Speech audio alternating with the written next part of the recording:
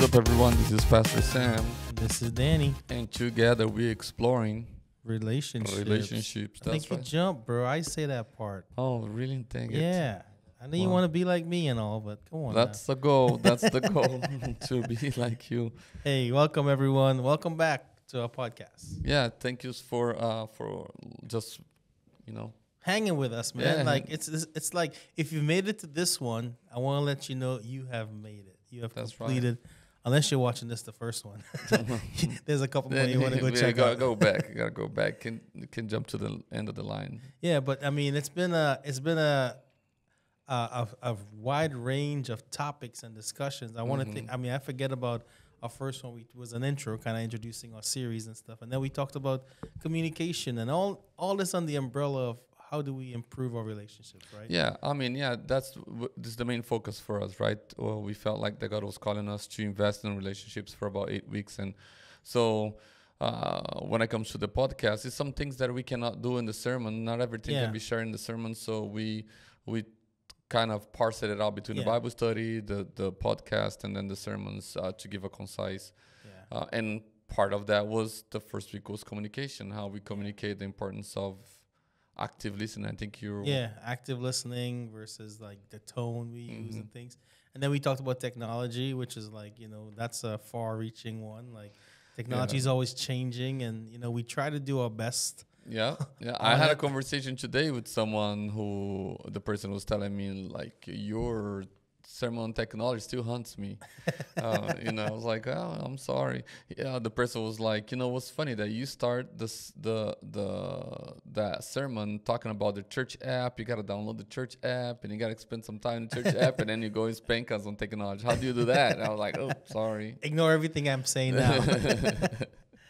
and then where we didn't have the expertise, we reached out to those. When it comes to like the parenting, we had counselors over here that works at the church here at Delaware, partners with Delaware Christian Church. And we thought like on topics such as trauma, topics such as, parenting, marriage, relationship. Let's bring in the experts who they deal with that somewhat on a day-to-day basis, so they can share their insights and their wealth of knowledge with us. And hopefully you've listened to those sessions and those three sessions specifically, and you're able to get some things from it. If it even is some encouragement or some affirmations and things that you're doing, I think we can learn from each and every episode that we have. And I think it's a great practice, right? I think what we did here is something to be modeled to, we're trying to model to those around us, is that like when you don't know, don't just wing it. Just go get some help, right? And I think there's a pride that comes to the heart of man that keeps us from asking help when you need help. So like at home doing some. Talking to the wrong guy. Oh yeah, that's right. I don't do nothing at home either. I'm always calling. I'm like, I know very well there what I can and can't do. Yeah, well, and I think that's it right there. There are some areas of our lives that we know we need help, and there are some others that we think we don't need help, but it's actually those that we need help the most. So, and I think when it comes to relationship, there is no expert. There's no experts in parenting. There is no expert in marriage. If there was like a book with the secret of maintaining all your relationships well, then it would have been called the Bible. Yeah. So there's only one. I was gonna say, I was like, there is one. Yeah. But yeah. Outside of God's word, there is none. So there's no expert. So it's important to. There's no singular voice to say, this is how you do it. That's good. I like that. I think that's singular voice. Yeah, it's a plurality of ideas and different things that folks have tried. Trial and error. That's what it kind of comes down to when the things about that, right? Like, in one way or another, yeah. And I think, but there are people who can help you try better. Yes. Or try good. Try and failing. There is a lot of learning there.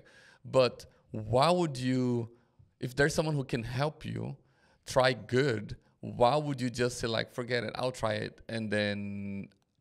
Yeah, I mean, it comes back to what you lottery said. Kind of. What you came back to say is pride, right? Mm-hmm. Pride holds us back from receiving counsel, wise counsel, things like that, in areas like that. Like, there's definitely things that, I don't know anything about how to do it. Sure.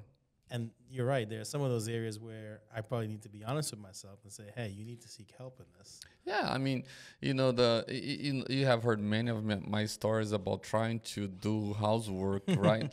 Like He's like, I'll get it when done. we first moved in, we were like, oh, we need a new dishwasher. We got the dishwasher, and then I was like, I can't install this, and then there we go, we have a flaw downstairs. Now you're dealing with a basement. That's right. And then it's like, oh man, I know I can't do this.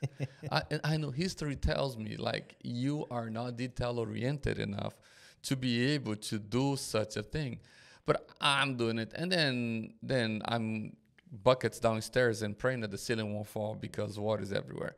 So a lot of us, when it comes to the parts that matters most in life, how we deal with our spouse, how we deal with our kids, how we deal with our coworkers, how we deal with our neighbors, how we deal with strangers, and then how we deal with our own selves, right? Because we don't only relate with others, we relate with self too. That we need some help. We are like, nah, I'm just gonna wing it, and and a lot of us are with their basement flooded because they thought they're watching a YouTube video or listening to a coach or only would bring the solution that they need, and when in reality it's a plurality of things. God's word coming first, God biblical teachings coming first, and then asking for help from others that will guide you through the solutions that you're looking for in your relationship. So yeah, we need to be intentional about our relationships, and sometimes we take people for granted all the time. If it is in a workplace, at home, we're always taking people for granted, right? Yeah, I mean, that's the biggest traps we fall into, right? People in our relationships come into focus when we need them, when we need that person, or we need that talent that person has, but I think our goal in this whole series, whether you've been listening to the podcast, the sermons, or the Bible study, is to show that a thriving relationship is a relationship that one starts with God and then overflows from you to all the other parts of your life, right? And that sounds very easy, just said it there, but how do you bring that all together? Hopefully putting all these pieces, these things we've talking about, standing up some things in your life that wasn't there before, taking down some things that should have been taken away, and hopefully in the end result, when you get through this whole series, your relationship has moved the dial a little bit more. We're not saying this is going to solve all your problems. This is a food for thought kind of deal. Is a conversation started. Is assessment started. Is probably the first, second, the third question on a questionnaire of 15, 20 questions about how to live a well-rounded relational life. And so by no means what we are doing here is the end of it all, or it all. It is just the beginning of a journey that we believe that God is calling us to continue to do that. And I think throughout our life as here at DCC, as we continue to minister here, we'll continue to focus on the relational aspect of who we are, because that's kind of the vision that we have, right? Yep. The vision that we have is to, come alongside individuals to help them understand God's calling for their lives, but not by just, I like to say, the fly by the seat of your pants, but really understanding who God is, who we are, what God purposed us to do. And we believe that in that aspect, Jesus didn't come just to save the spiritual, the soul. He came to save the whole of the individual, the mental, the emotional, the physical. So we kind of have this idea that God wants to deal with us holistically. He loves us holistically, so we need to care for every aspect of who we are. So I'm sure that as we continue to continue to minister here, we'll continue to keep doing that same note: family, relationship, family, relationship, and then how the Bible touched all of that. Yeah, I think one of the things when you're saying that, I think about the foundation, right? Like, we're trying to have you assess your foundation. Are there cracks in your foundation that needs to be filled? Because you can't, if your relationship, you want to build on a strong foundation, so that way it stands up, it holds up through the test of time. Because relationships in itself are going to be tried, right? Because we're human beings, right? Yeah. And so how does your foundation hold up on that? So I think a hope is that we help help kind of start you thinking about I that. mean, and I, like even think about last 2 weeks or a few weeks back, sermon, patience and kindness, right? Like for you to be patient. I mean, we always joke about this at the church. Like if you pray for God for patience, well, He's gonna get you. He's gonna give you some ways to be patient. So be assured that you're gonna be meeting frustrating people. Your kid's gonna turn frustrating for that week or for or so like so you can't be patient unless you meet difficult people who frustrate the heck out of you, that stresses you out, and there's a list of it. So that's how it works. So Yeah. that's how it goes. Like the knowledge of Yeah. all that we are talking about is things that we're dealing with people every Yeah. day. It's just that we need to understand, okay, when my spouse is being difficult, stubborn, well, I need to be patient and I need to be kind. I need to extend that, because patience and kindness that God extended to us turns us into repentance. The kindness and the patience we promote to someone ought to get them the time to turn it around and to change. Yeah. I think of it like a muscle, and and Talking about muscles, dang boy, look yeah, at that's those right. arms. It's like that relationship muscle. Like say when you go to the gym, right? The more and more you work out, the stronger and stronger you get, right? You have to build what this thing called muscle memory in a sense. Yeah, like, yeah. So thinking of with your patient stuff, right? If I'm flexing that, if I don't have ways where I'm learning how to be patient, my patience is never gonna grow. My level of patience is never gonna increase. So that way I can be more kind to the people around me and things like that. So I think, you got to flex that muscle. You got to learn to build that muscle. And I think once we do that and we see that, hopefully we can see some of that playing out in our lives and seeing where we are stronger in this area because we've kind of worked on that muscle. So. And let's finish today. Today we're finishing talking about something that resonates with all of us. Can you spell it out to us what we're talking about? We're talking about really, life balance when it comes to our business life, when it comes to our schedules, and how does relationships fit into that, right? I feel like, just to tee it up, a lot of times we try to look at things of like, oh, we'll fit it in, right? But I think the idea is that we want to be more intentional with how we do our schedules, how we look at when we do our work and our business time, and just talking about life balance and when it comes to relationships. And I think that the lack of life balance has led us to the lack of honoring God and the lack of well-being within our entire family, because we're just so strained with everything. And I think from all the people who should be talking about this, I think probably me and you are probably the worst. We should never be talking about balance of life and business, the busyness of life and schedule and because we both know that it is probably, I would say this is probably one of my weakest link is just the fact that I just, what you said earlier is true. Like I can fit it in and we'll get it done. And this idea of getting it done at all costs kind of has cost me, my family, and my relationship some strife. And I think you're right. I think we are probably the last people to talk about this because we don't have great boundaries in that standpoint. You know what I'm saying? Yeah. One, because I think not want to be on a high horse, but I feel like, when you make yourself available all the times, that can be straining on the relationship that matters the most, right? So I think everyone, not only you and I, but I think people who are listening to this too, the struggle to balance, work commitments and personal relationships is not a unforeseen challenge. It's a common challenge, a common thing that we're all wrestling with every day, right? It's elusive, right? It feels elusive. Like it feels like it's something. Feels like you're never gonna catch up. You're never gonna catch up to the rabbit. The rabbit's always chasing a different hole. Like it's always going a different place. But it doesn't have to be that way. No, and so this idea of like quantity of time versus quality of time is something that when we're in those moments, right? Are we intentional? And the word that you're probably gonna hear a lot if you do a word count maybe from me, is going to be intentionality, Mm-hmm. because it all starts with the intentions, right? If the intention is just to get things done, Can you define for me intention? Well, when, because I like to use that word too, intentionality. intentionality. Let's Google it. Yeah, go ahead. Because I think sometimes I think sometimes we just need to define words, Yeah. because we don't always know what we're talking about. Do you know what I'm saying? Like, we use words that we have no idea what those words are. We're just using words, right? So Intentionality from the Oxford Dictionary. God, is that Quality- you? Yeah. no, that's not God. Too soft. God would come like boom, intentional. The quality of mental states that consist in their being directed toward some object or state of affairs.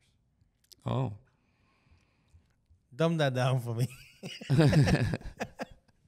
No. I think I saw the same thing too. Say it back again, Nick. So that was the philosophy. The actual definition as a noun is the fact of being deliberate or I like that.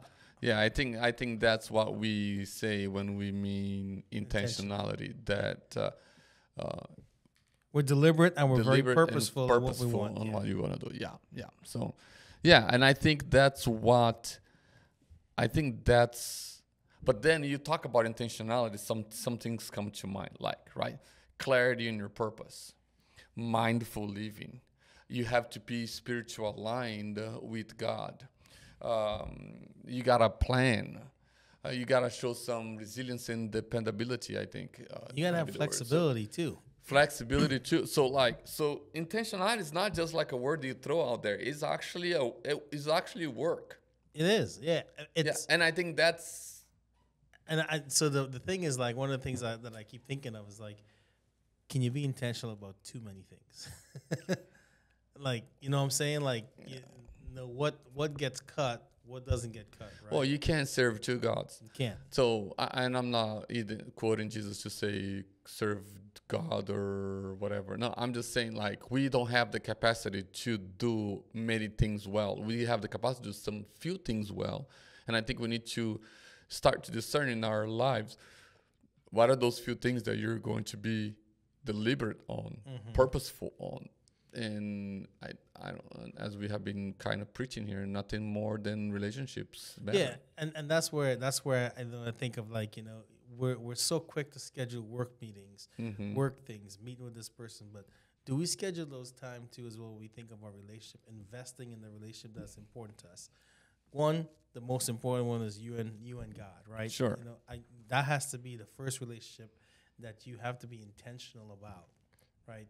Being intentional and spending time with God, learning about, because then God's going to reveal something to us in our life, right? That things that needs to come under alignment to Him, and then you go, like, okay, if you're married and your spouse, intentional about that. If you have kids there, if you don't, then, you know, it's those people close to you. How are you intentional in those relationships for when?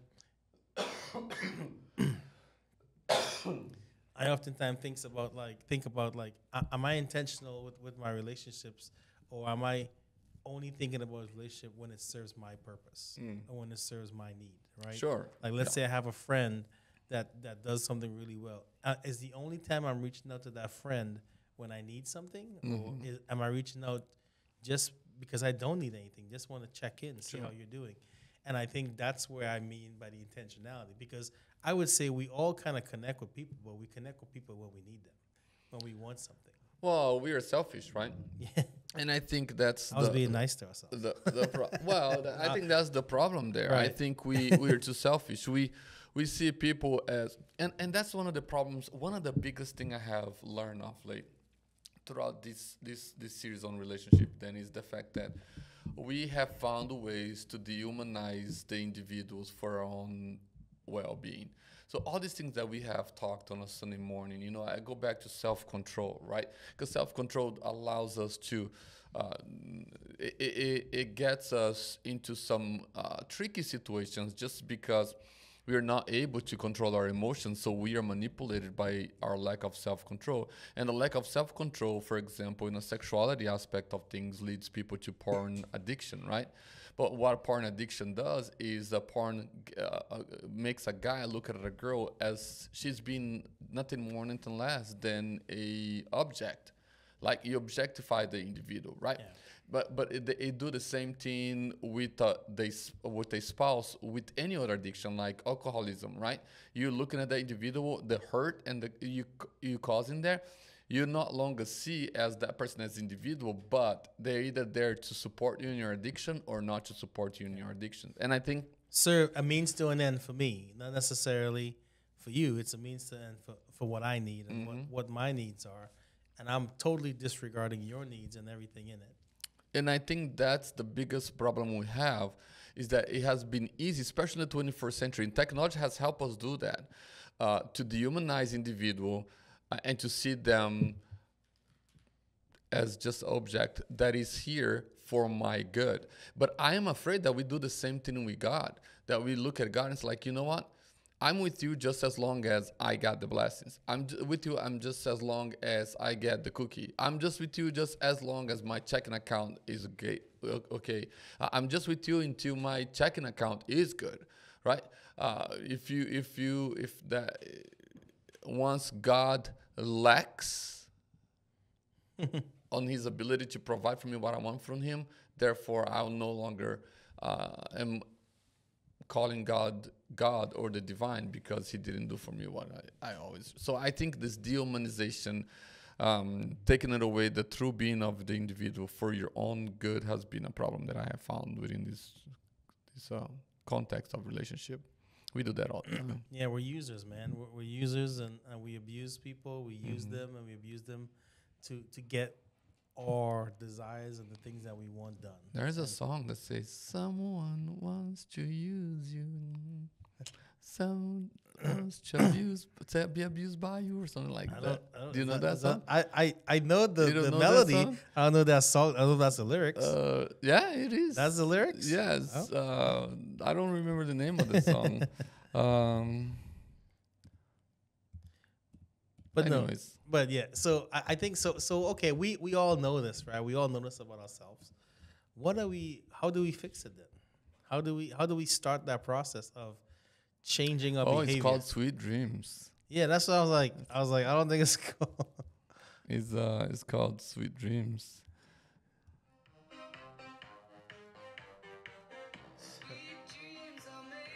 Yeah, but it's not You remember that abusing. song? It is. Here, I'll show you.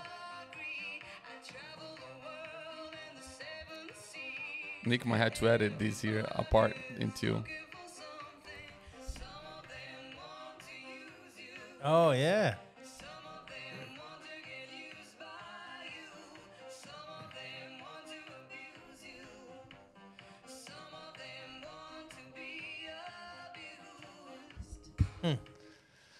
Well, look at that. You get copyrighted Learn for learn something new today, and then but yeah, that is so true. But it is true. It is. And I think that's how we live life. Is either using people or abusing people, or being used by people and be abused by people. And that's not what God wanted for us. Yeah. So sweet dreams are not made nowadays.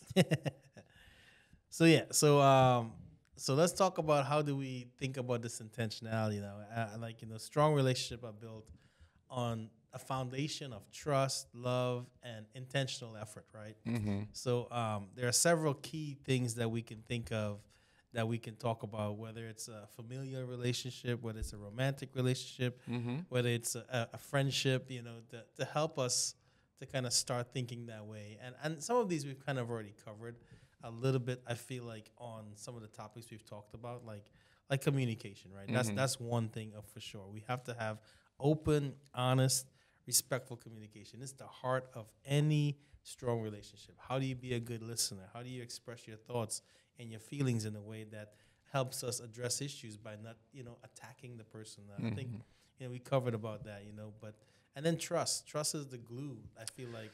Yeah. So talk to me about what role does trust play in a relationship when we want to be intentional?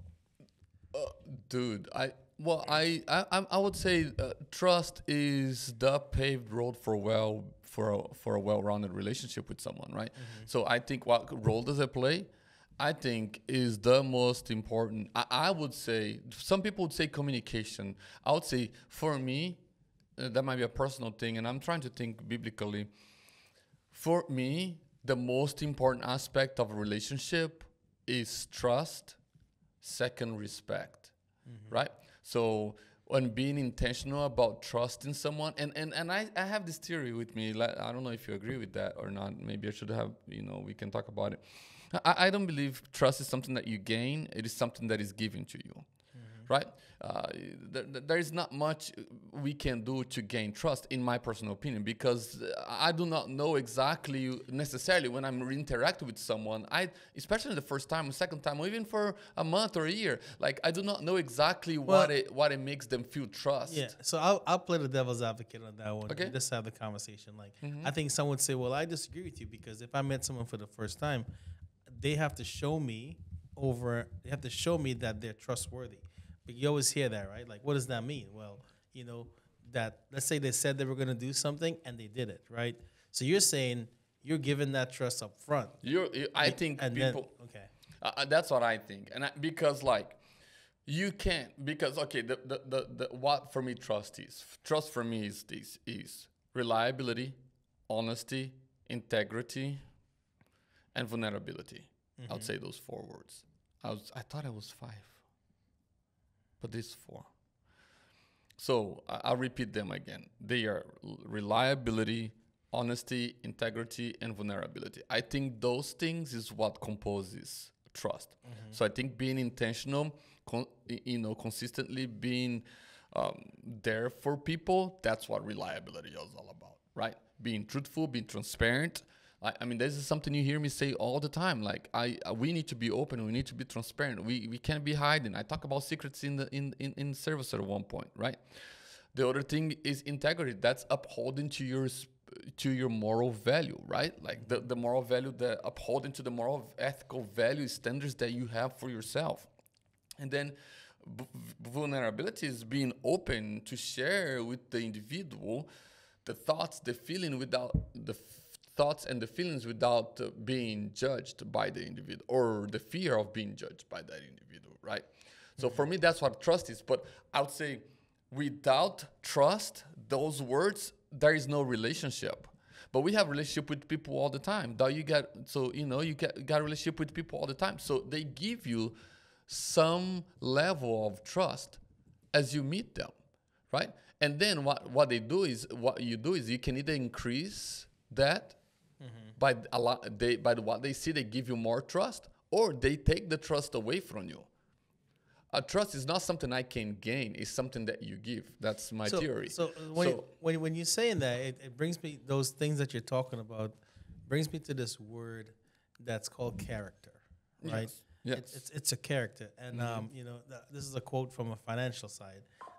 John Pierre Morgan said this. He says, "The first thing is character. Before money or property or anything else, money cannot buy." Sure. Right. So that's a business quote, like, from that That's standpoint. a good quote. But when you say those things, it reminds me of, like, that is a person's character, meaning that they're reliable, their integrity, they have, they're dependable, things like that. Vulnerable, integrity, like, things like that. Those are things about you where,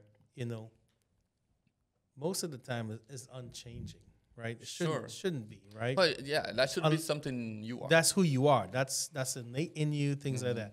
So you're saying if trust is tied to that, then I can see your point. Well, then that's given, right? You're either trustworthy or you're not. Yeah. You're either a character person or you're not, right? That's right. There's no one side that's Will you freeway. trust a thief? If someone, someone is say. I mean, I'll say no. I'll just say no. No, you won't. Did you trust a cheater? No. No, you won't. Like, do someone who manipulates people and you know that? Do you trust that person? No. No. Like, trust.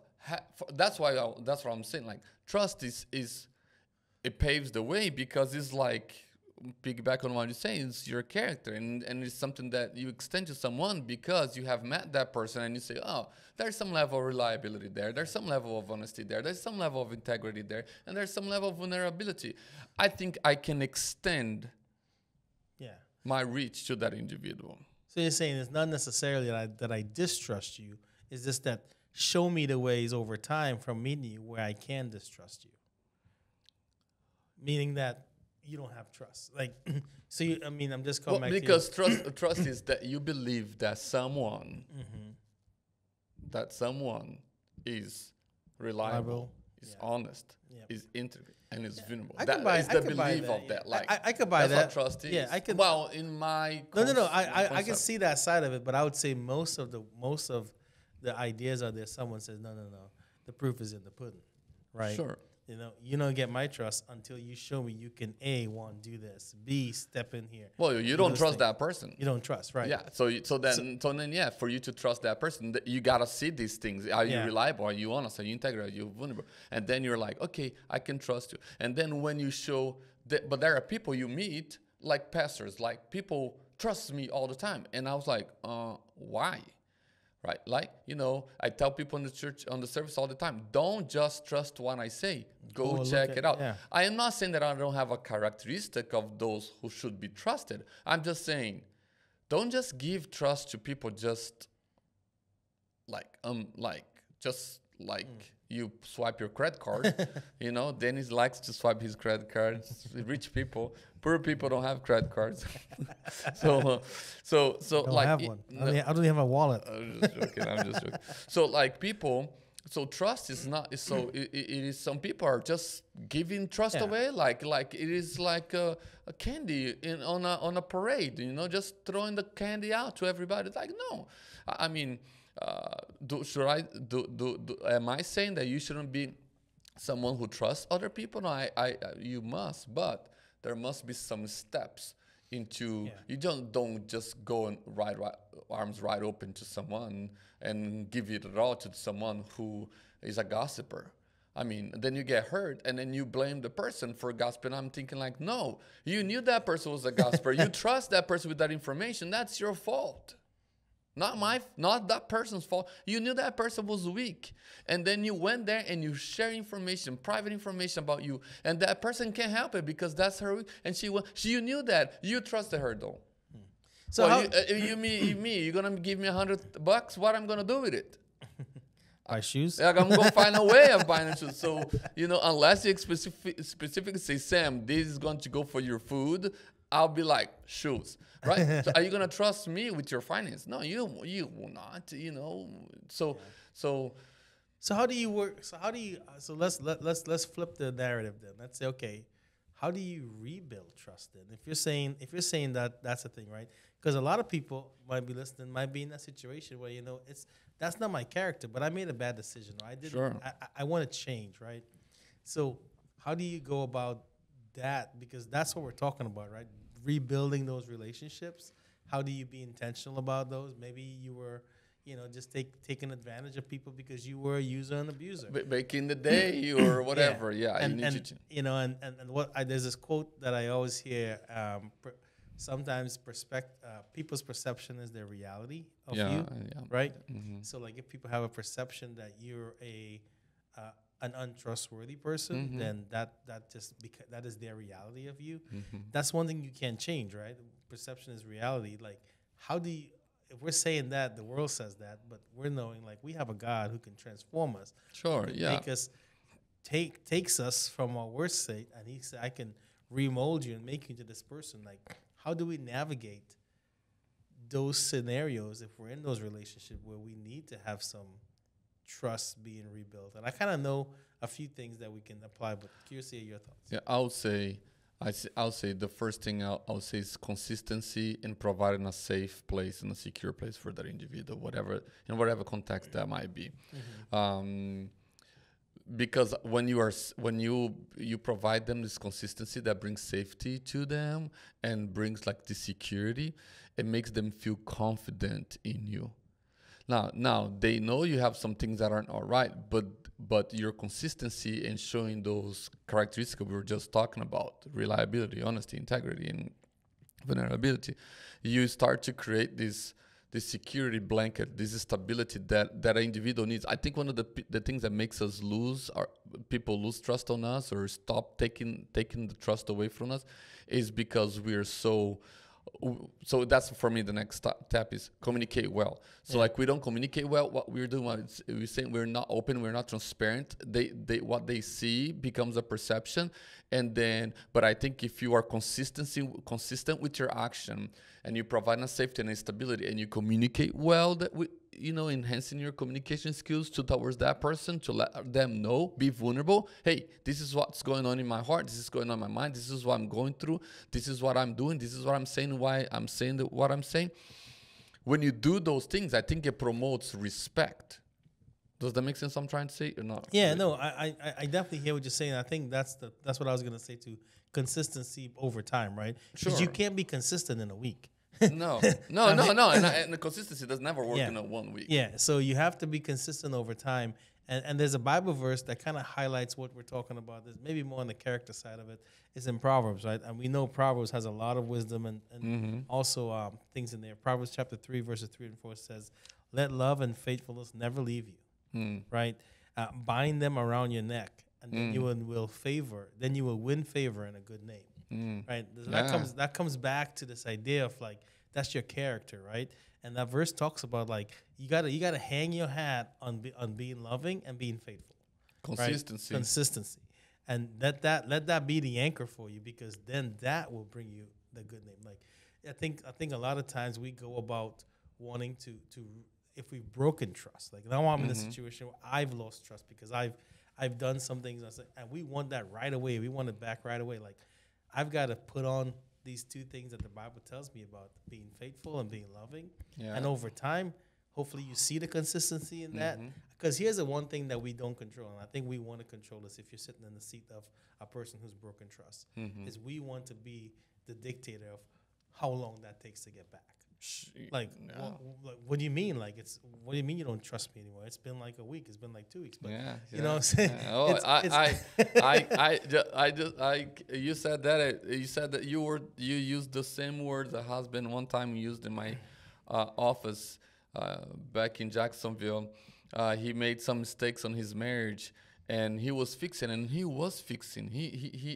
was, but it was just a month into it. And she was still not trusting him. She was like, that's not happening. And so they were in my office because he asked for a meeting because he's like, I have been consistent for a month. And then she turned to him and said, but you have been unfaithful for 4 years. Oh, no. And I was like, whoa. Oh, no. So then I looked at him and I said, I think she has a point. And I said, if it took 4 years for you to completely break her trust, I would expect that you would take the next 4 years into building it. If she's important to you, if this relationship is important to you, it took you 4 years to destroy, it would take you at the least even longer 4 years to get it back. Yeah.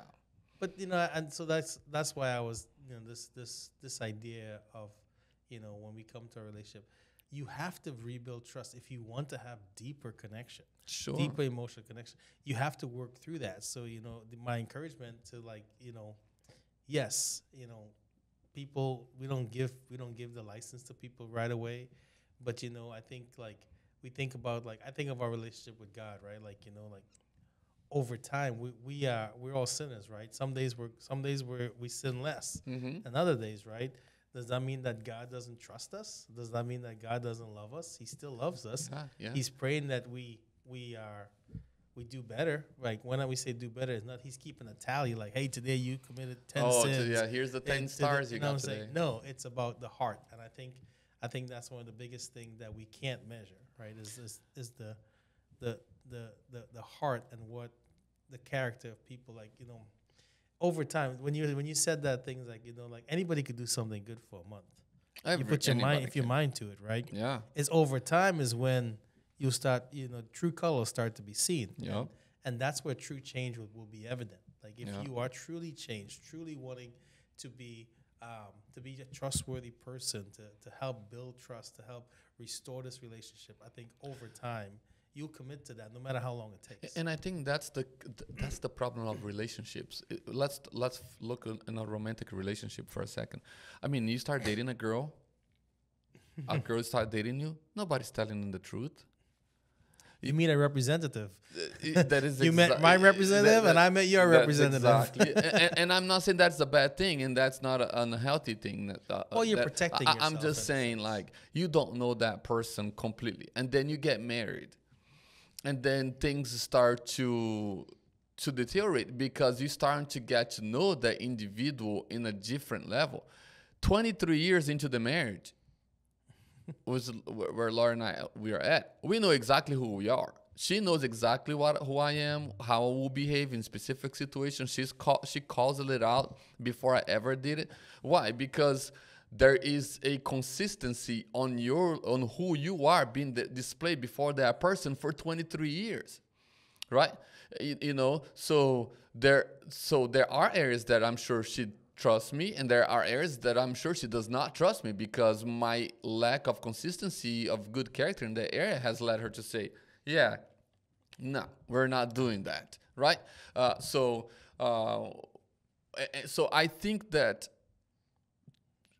you know, relationships only thrive when the needle of trust is high in it. Mm-hmm. Because then you're going to be questioning every single time what that person is doing, how that person is doing, the motivation of that person, so on and so forth. And I would say this, one of the biggest way we have seen trust destroy relationship is because we cannot find conflict resolutions for the problems that we have.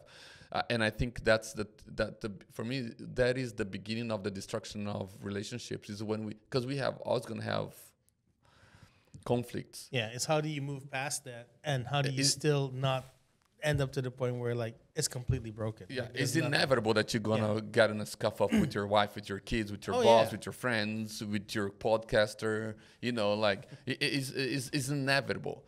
That's not the problem. The problem is that trust gives you the ground to be able to bring healing and to bring the solution that is needed. So I think how we approach disagreement, how we find resolution from the confrontation or the conflict that we have is only enabled when you have trust. And I think that's a problem in the 21st century.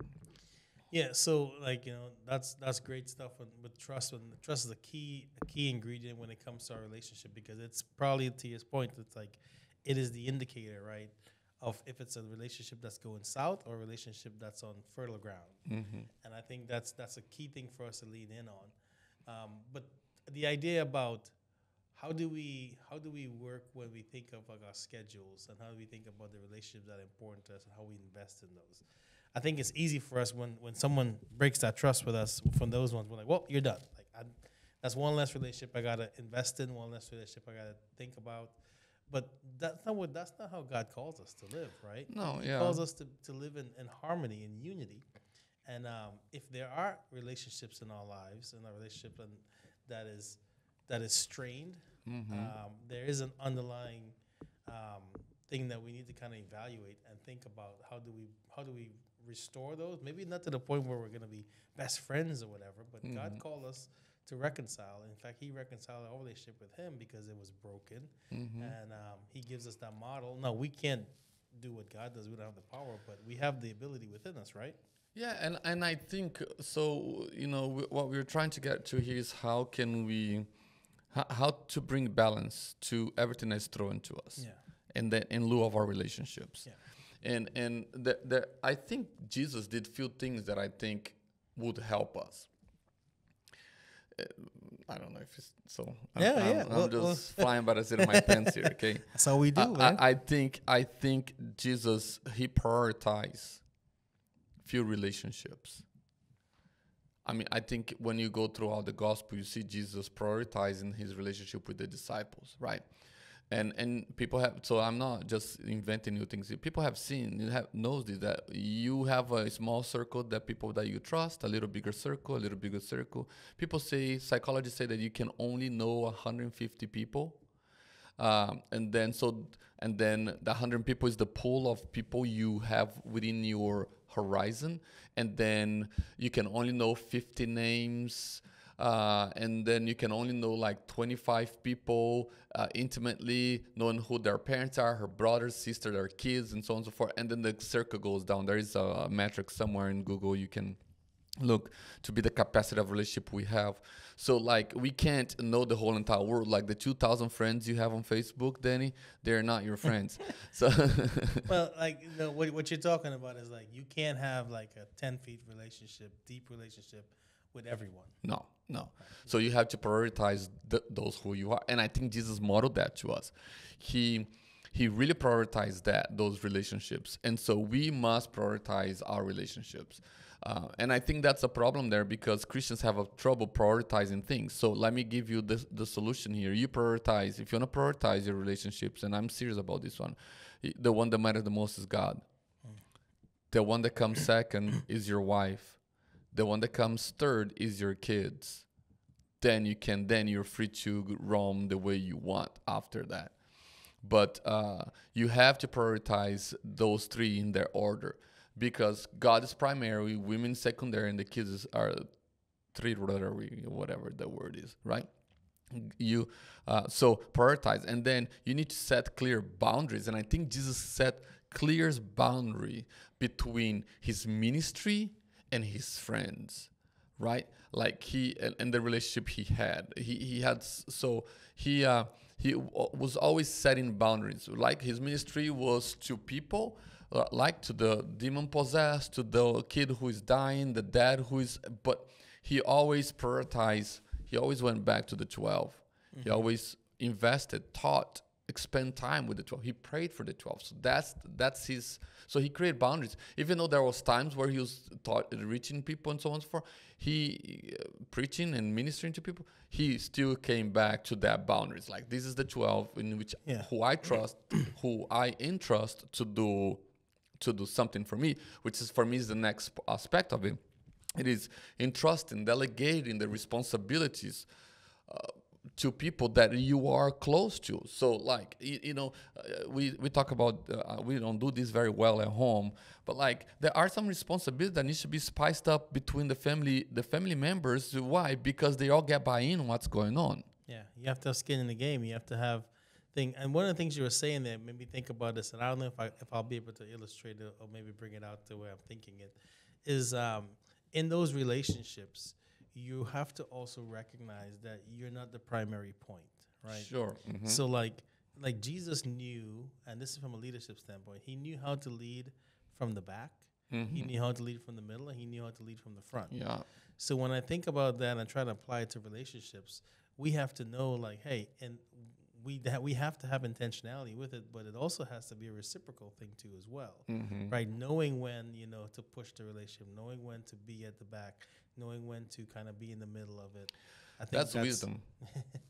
Yeah, so I think like I think about that, and I was like, because what happens when you feel like you're always at the front? If you feel like you're the only one in this, and this person is not in and you forget about what is behind you, though. Most of us do. True. But like, I think that's what you're kind of talking about. I think Jesus kind of modeled that very well. You saw those times that you're talking about when he's up front and he is like, hey, this is how we're going to do it. Mm-hmm. And then he's, okay, how are you going to do it? Like, he sends them. He sends them. You goes, go. Yeah. Oh, there's people praying in your name. He's just like, well, yeah, that's right. That happens out there. I understand that. Exactly. But why are you heard about it? Oh, shouldn't have said that word maybe. So like, it's not like, I completely agree with you. And then I think one other thing that Jesus did that helped him on this journey of cultivating good relationship by managing his life well was he practiced self-care. Yeah. The guy was always going to the mountain in the wilderness to pray. Yeah, so I did this illustration on Sunday with the teens, mm-hmm. right, talking about the idea of God's love for us and how we're to love others, right? And the illustration was to take a cup and just to put it in a bowl, and then you take this big giant jug of water, and you show like how you can't give what you don't have. Oh. What? It fell. It fell. It broke? Well, Just screw it in. Unplug. Yeah, there you go. Yeah, you're good, bro. oh, there you go. I was like, no, Oh, I think it's broke. I didn't do anything. I went to move it and it popped.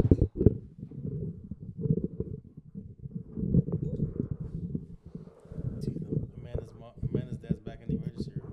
Oh, really? Well, Breathing issues again?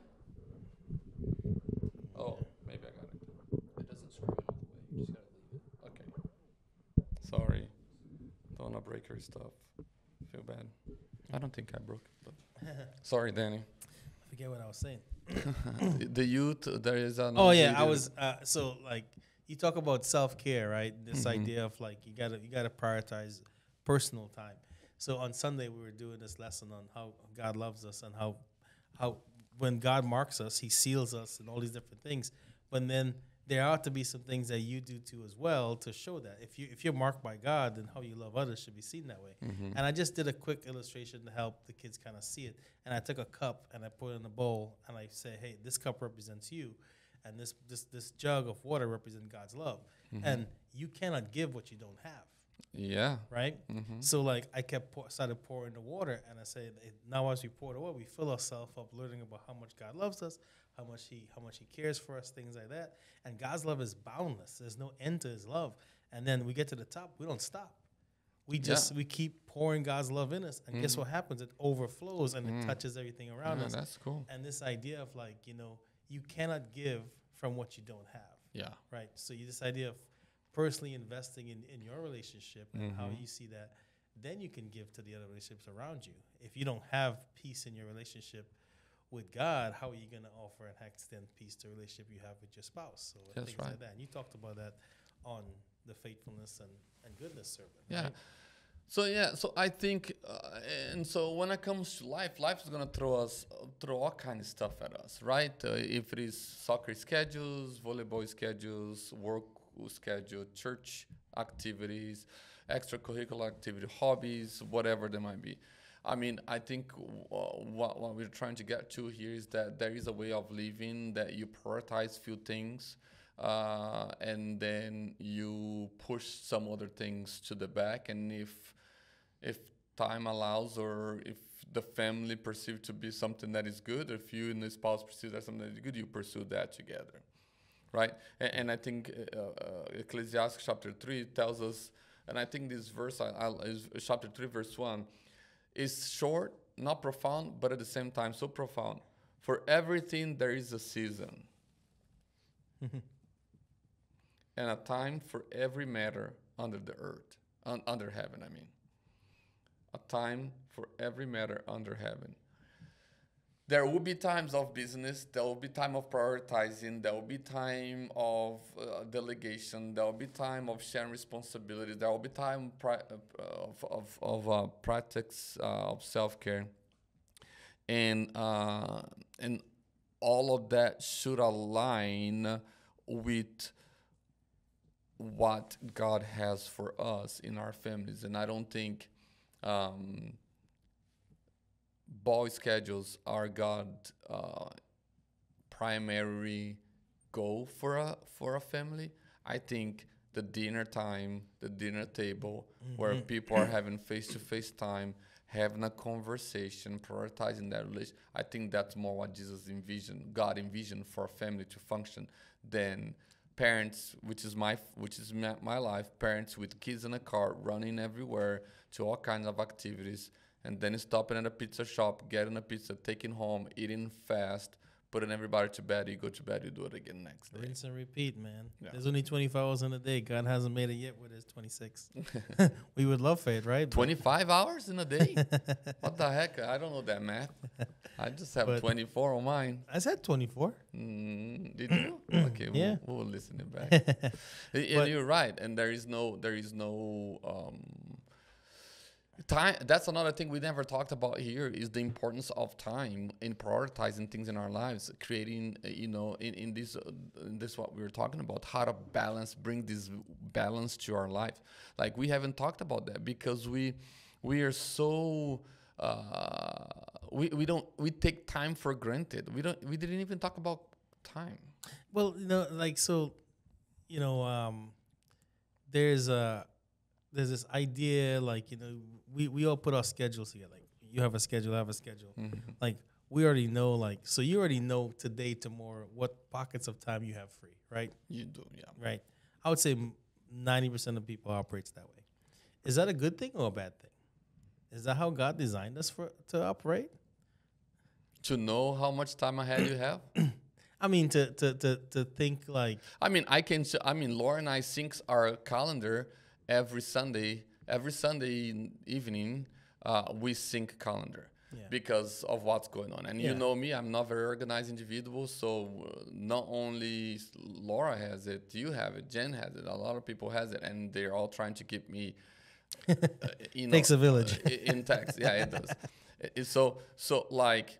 I think it is good that, I don't know, I'm maybe walking into your trap here, but I think it is good that we see in advance what is going on there so you can then use the rest of the time that you have wisely. I'm not saying that I do, right, but or people does. I'm just saying I think it could be a useful tool in order to help us realize, oh, you know what? On Tuesday I have about 3 hours that I can take a nap or I can read a book or I can hang out with a specific friend or whatever. Well, it comes back to the intentionality part of it, right? Like if you don't know how you're scheduled out, things like that. I mean, saying that we're putting on schedule doesn't supersede us for God's plan in our life, right? I think there are times and moments where we need to recognize, like, listen, this is not important. This is, right? I think about the story of Martha. We all beat up on Martha in the story, right? How but that story it highlights the importance of balancing work and relational connection. Right? Sure, yeah. Martha's busyness led her to miss out on the most important aspect that she could have gained that day, which was sitting down in the front of her Savior. She wasn't doing nothing sinful. No, nothing. She wrong. was doing a good thing, right? She was doing a good thing. Yeah, but if you don't prioritize well, yeah, exactly. But it's essential to recognize and recognize that these tasks, even though they're good to get done, should not precede our relationships. That's right. It should not set precedent to say, hey, you know what, I want to get this done. Like I give you an example. We were talking about this podcast we did with Dan Vrogap a couple weeks ago, and he said something that really stuck with me. At the end of the day, I went home and I saw myself doing it. Right. I love to kind of I don't like the house being dirty, things like that. So we got home and. I forget what it was. Zachariah was doing something, and instead of going and sitting and doing it, I was focused on emptying the dishwasher because I wanted to get the dishwasher empty so that way when he went to bed, I wasn't working on the dishwasher. So then I realized, oh man, he just talked about this. Is the dishes really important right now, or is going out there with your kid and being silly with your kid is important, right? And he had gotten a new toy that day, and it was a dishwasher, so. I went out. I literally stopped along the dishwasher, went out, and I sat down, and I watched him just wash the dishes, bring the stuff. No, the dishes didn't go, his dishes, but the dishes in the house didn't go away. It still got done, but no one died from it. That's right. But that moment I had is he probably won't remember it, but I'm it's making small decisions like that over time that will help us change the perspective and how we see our time, right? Because I feel where society has driven us to be so task-oriented, to get things done, to kind of hedge, snowplow things because we don't know what's coming. I think we have to be more conscious of those times and take advantage of those. Like I said, I was really convicted about that. I remember him saying in the podcast, I was like, I'm doing exactly that. And I'm a hypocrite because I'm sitting here thinking about it, and it's what do I do? So, and I think that's one of the things that Carrie also mentioned. I don't know if it was in a podcast or in a conversation I had with her. Is that we have prioritized tasks or relationship, which is what you're talking about. Yeah. Right. So I think you're right. I think we prioritize status as families over relationships. We prioritize financial gain and financial prosperity. So you're right. You're right. Our priorities is wrong, and I think we need to go back and focus. Does working 80 hours a week to get extra money worthwhile what you're losing at home? that's a valid question. It's a valid question because you got to count the cost, right? Mhm. And some of us are willing to give that up, but in the end, does it really matter? No, if Is it so now we so this is a thing where my wife and I try to think of things, and we don't do it all the time. Having an eternal mindset is hard to have on all the time, sure. right? Because you can play that game with everything and you can justify whatever. So it's kind of unfair to do that. But I do think there are times when you have to think about, having an eternal mindset about things like, is this going to matter eternally? Or is this going to be something that, well, I just want to have it now so that it's done. So it's But something I wrestle. then said that there's only one thing we take to heaven with us. Yeah, that's what he said. There's only one thing you can take is your kids, right? Is their kids. Well, you're supposed to take your wife too. So, but that is people. That's the only thing you can take with you. That's the only thing you're gonna get. I mean, the car, the money, the bed, the 60 hours. You're not taking that. And the Bible teaches us all these things fade away, right? Mhm. It's like it's a momentary passing, and I think that we get so caught up in that. Like one of my favorite authors and communicators, Tony Evans, he used to always say, like, and some people, this is the only heaven they'll experience, right? So That's sad. it is. This world is the only heaven you'll experience Yeah, because that's sad. you've spent so much time focused on it that you've failed to recognize the true calling that God has for your life. And he has a lot more for us. So I think that's something that has stuck with me. Now, do we get it right all the time? Nope. No, we don't. But the hope is that as we think about relationships, we're trying to be more intentional. Those words keep coming back, intentionality, about how we spend our time, because it is limited to what we have, where we invest our resources. To your point earlier, how many invest? We can't be friends with everyone. We can't have those deep calls. So what are the relationship God has called us to? And it could be a season, right? Or we're in. There are those ones that we shouldn't forego, which is our family. If you're married, things like that with your kids, I think those are things that are non-negotiable, because that's the season of life you're in. And I think those relationships need to be invested in because they hold impacts for the future as well. Because just like everything we talked about, like our hope and our prayer throughout this whole study, this whole series, is to help us recognize our relationships and our connections to people and how we can kind of stop some things that we kind of started wrong, in a sense, right? If we've started to parent in a way that is not healthy, how do we change that so that impacts the next generation? How we think about trauma, how do we deal? We learn about trauma from Jen that we carried in our bones. How we're gonna deal with that so we don't, have the future generation. So I think as people have been thinking back on this series, and I think we're coming to kind of land this plane here, is to recognize that relationships are complex, relationships are hard, they're difficult, but in the end, it's worth it, right? It's that human connection that we have. And we're relational beings. God created us to be relational. And one last, I'll say one last statement about this series is that we believe that God provides guidance and wisdom to help us navigate those difficult moments, those struggles, those challenges that we all face in our relationships.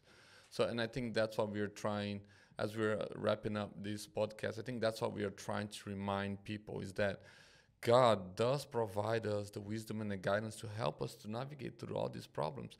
And we have forgotten those. We have let it go of those. And we try to say, hey, if you put the fruit of the Spirit back in your relationships, they will thrive. They will thrive. Self-control, balancing life is our application of how self-control is played out in someone's life. Right? So we believe that if we bring it back, put it back into our relationships, that is essential for us, which is the fruit of the Spirit. It will play great dividends in the end. Yeah, and I've always looked at the fruit of the Spirit as 9 additional character traits that God is refining us through that process of sanctification to help us be more. Sure. Right? Can we have all 9 clicking at the same time? I'm sure that's a great way to be. But it's good to kind of assess, how are you looking at things from a joy perspective? How are you looking at things? how are you patient? What's your patience level? Like, think about these things and see how you're measuring up with it. And then ask yourself, like, man, if these are the areas in my life where I look at that and say, hey, these are 9 characteristics that God sees in us, that Holy Spirit helps us with, and we don't have these being like at least seeping through us, like then there's some issues there, right? And God wants to help us with it. The Holy Spirit wants to help us in that area, right? That's why they're called the fruits of the Spirit. It's not the fruits of Sam, not the fruits of Danny. It's the fruit of the Spirit. And when we allow God to work in us and through us, then hopefully the evidence shows. And that's what our hope is. That's what you say. We're bringing it back. Fruits of the Spirit. How can it help us?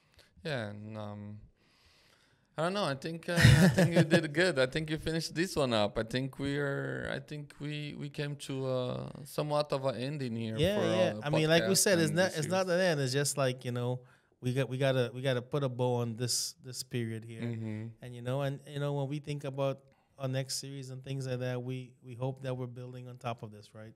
These are building blocks, as I said before. It's a foundational stuff, and we got to get our foundation right. I think we're working on it. We're hoping to do that. Yeah, and we ought to remember that what Colossians 3:23-24 tells us, which is one of those verses that my mom and dad taught me young. Whatever you do, work wholeheartedly as if you're working for Jesus, for the Lord, because you'll be rewarded with the inheritance.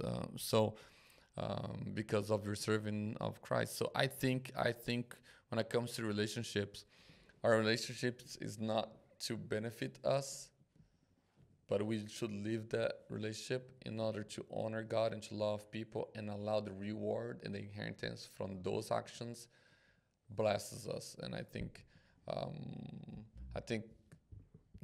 relationship, we have been using our relationships instead of just serving people, loving people, caring for people, and then allow that to bring it back to you. Some of the things that a relationship ought to bless us with. Yeah, well, I mean, I don't have anything else, man. You said it well there. I think overall the podcasts have been really good. We hope that you guys have enjoyed spending time with us as we talked and we changed the format a little bit, but hopefully that worked too as well. So it's been kind of interesting seeing ourselves. It's been good. I do gotta say, Nick has been doing a great job spicing things up, and it looked really great. I had a lot of people compliment us for the video aspect of it, and that's good. Yeah, and I just want to say thank you again. They say the video is great, the content's not so good. Exactly. Well, that's the thing, right? Like it's. I know it seems like it's just you and I, but there's so many people that helps makes this possible. Nick here, he's editing stuff like every time, and we had so many great guests this go around with. I just want to thank Dan Vrogob, Carrie Hoover, and Jen Petticourt again for sharing their wisdom with us. Deep. And it's not about you or I; it's about us together. That's right. And that's what we hope and we aim that this series has been a blessing to everyone, and not just the podcast, the Bible studies, the sermons, and even the song that the team put together too as well. That's a good song. Everything that we try to do is with intentionality, and we hope that you kind of assess your relationship from that standpoint too.